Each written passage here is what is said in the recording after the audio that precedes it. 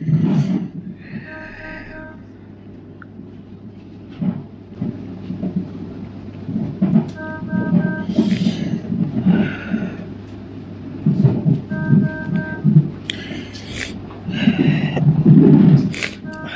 be back, guys. I can't.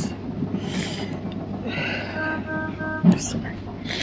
I can just control my tear right now. Hi guys.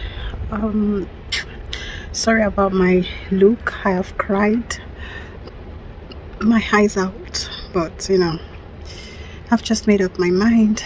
What can I do? So anyway, guys, I just want to give you a quick update. So yesterday, no, actually I was supposed to have my induction. They said they wanted to induce me actually at 38 weeks, so which was on the 2nd of March 2023 here. So but for some reason they called and apologized and said okay, the Sunday, which is like 3 days after. Anyway, so I had my midwife appointment yesterday, Friday. So she checked baby and she said baby's head was up, like baby was breached. So she said okay, but to be sure she will send me for a scan at the hospital. So she called up the hospital and then she sent me to the hospital yesterday. So I got to the maternity triage. They did a scan. Baby's head was down. They said baby's head was down, and then but they said they cannot discharge me. They will have to admit me because of my blood sugar. My the gestational diabetes is so high, and it calls for concern because baby is really big. So, and baby will keep getting big, so they will have to induce me that last night. So well, I had to call Obi to bring my because Obi actually dropped me in the hospital. He was waiting for me in the car with my children, so because I just thought it was for me to just come in, do my do the assessment and everything, and then go back home and then wait for, you know, Sunday to Sunday the 5th of March for my induction. But they said I can't go home anymore, I have to stay and all that. So I had to call Obi to go home and bring the hospital bag and everything. So yeah, so they gave me a bed, they checked, they assessed again before they could put the tampon, the induced tampon. There's a tampon they normally use to induce. So before they could put that, they wanted to be sure that baby's head is still head down. But when she put the midwife, when she put her finger in my, you know, VJ, she was like, it doesn't seem like baby's head is down, and they can't induce me if baby's head is not down. So she had to call a doctor to double check. So the doctor came and checked. They brought a scan and they did another scan, and the scan shows that baby's head is up again. Baby's head was just going up and down. Baby was still moving around and everything. So they said is normal for even at 38 weeks for baby's head to keep going, because especially if you've had children before, your womb is wider, there is more space there for baby to still move around, turn around, maneuver. And baby was moving seriously. Like, this baby is a very, very active baby. He was moving and moving and moving. Even for them to put the monitor on me, it was difficult to get his heartbeat because he was just moving about.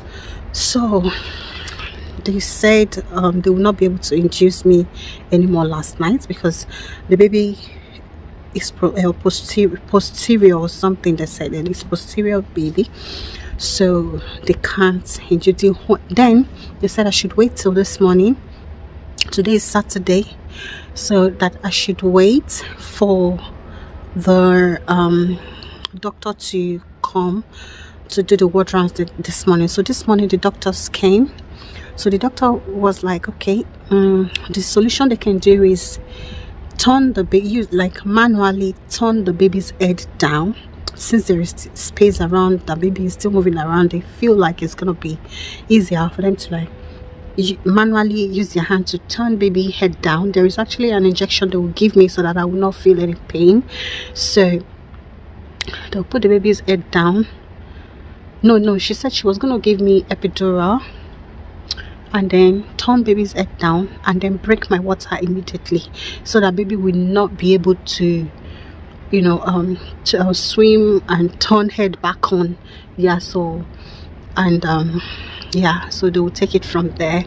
So but before she can do that, she will need to check my cervix to see that I am at least like 2 centimeters dilated for her to break my water. So she checked my cervix, and oh and behold, my cervix wasn't even ready for any labor. She said it's still like very tight, very tight. It's not opening, not even any centimeter open. So she cannot induce me, she cannot break my water.